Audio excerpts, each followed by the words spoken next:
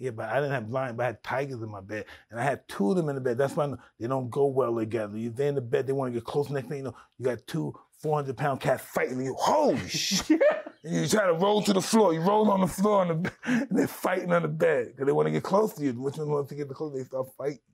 How do you break up a tiger fight? I don't. You know what I mean? Just one of them beats the hell out of one, then he runs to me, the other one try to get behind me, and this guy comes, oh, shit. It's like 3 in the morning in your bedroom? If I fight, what the? I don't think I can handle that level of I drama. didn't think I could either. It never happened to me before.